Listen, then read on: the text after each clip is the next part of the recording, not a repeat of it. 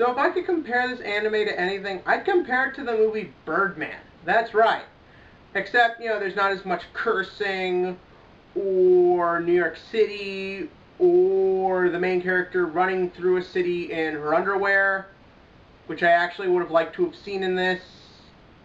Just cute title scene.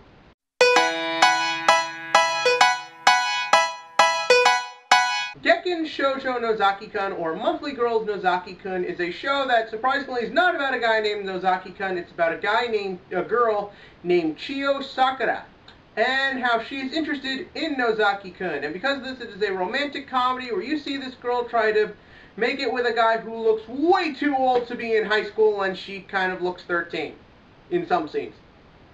Yeah, this might get creepy. But the thing is that this anime is actually really excellent. That's right, no pulling punches. There's a reason I compared this to Birdman, and that is because this series is everything you want out of something that is trying to be romantic or talk about that stuff. It's intelligent, it's fast-paced, it's funny, you like all the characters, it keeps itself going, and it never tries to rely on any cheap cliches. Or does it? Yes, it does. But it actually takes those cliches and puts them in a new, fresh way that feels very much like respecting the audience's intelligence and saying, see, this is how you do stuff like that. And that is why this series is so perfect. I really enjoyed every second of that, and a lot of that has to do with our characters. Especially because when Nozaki comes on screen, basically, again, Chio, a very typical sort of teenage girl. She wants Nozaki-kun, she's in love with him, and when she goes to ask him out, he is of course completely oblivious and just takes it because he is a manga writer who writes these romantic comedy type stories. And the thing is that naturally you'd expect, he's going to be this straight, uninteresting, no humor out of him. And yeah, that's right, and that's why it works. You get this sense that he is an observer on romantic stories, not really someone who understands them. He knows how to do them to make them good, but that's about it. And because of this, he keeps things very fresh, because you always get this take from him that feels like an observation.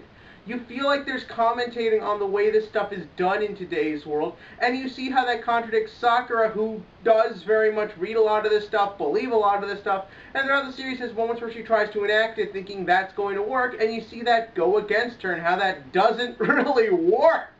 And that's why this series is so good, because it knows how to present everything in an intelligent way, and even with the side characters, that's done right. It does this thing where common male stereotypical traits are on girls, and the girl traits are on guys, and yeah, we've seen that done before, but the thing is, it isn't really done in a way that is quite this outrageous and quite this effective. Like I said, I didn't dislike anyone. Everyone was funny. Everyone had their moments to shine, and everyone was done in a way that where you could really believe them. I almost don't want to talk about them too much because you've got to see it for yourself. They're so insanely hilarious. And that just is the overall tone of this show. It's very pleasant, it's very happy, very nice pace. Nothing really serious happens, but that's sort of the fun with it. It's very lighthearted, yet it really knows how to talk about things and present things. And that is what really made it work. The animation is nice. I mean, again, girls, I like a little bit of that. The thing is that really it just combines all that. It has a very nice score that keeps you into a scene, and it knows how to use the score really to set up a pace. And I gotta commend the acting in this. Everyone had perfect comedic timing. They knew how to give their characters personality. They knew how to also keep it in line with where the script was going, especially our main character, Sakura, who was hilarious. I mean, there's some, quirky little gags with her, but for the most part, it's a very actress-driven performance. I don't know the name of the actress, and I really can't judge Japanese performances because I don't speak Japanese, but the comedicness of it always came through. She knew how to give the right voices, she knew how to keep her pacing quick, everything worked, and it made the character hilarious. Now, are there any problems? Yeah. Not many. It's not anything big, but a lot of little things. A big problem I had with it, even though the animation was nice, I didn't care for the way Nozaki looked. I'm sorry, he just looks way too old to be in this, and I know that's part of the joke, that he does seem so out of place compared to everyone else, but I don't think it was served well. Even though Sakura is a nice character, I would have liked it if her and Nozaki had more scenes together, as I really didn't get a sense as the series went throughout that getting together was something it was focusing on, and it wasn't. But the thing is that when your series is presenting itself about these two getting together, you would have liked to see that more.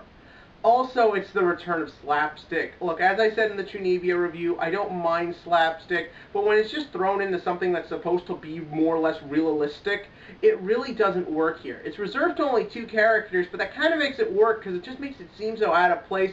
And even though I got the joke, it didn't really work on me. Also, the female in that situation was supposed to be like, she looks like a boy, but she doesn't bother her. I think that would bother someone. But other than that, this series is very fast-paced, very hilarious, and always keeps itself upbeat. And because of this, this series, Gekkan Shoujo Nozaki-kun, is a 9 out of 10 on the comedy scale. I say comedy, I would say romantic comedy, but again, not enough romanticness in this. But did you think so? In the comment section below, tell me what you think a good romantic comedy needs. And as always, click to like and click to subscribe, because like the main character of this show, I strive to show you excellence.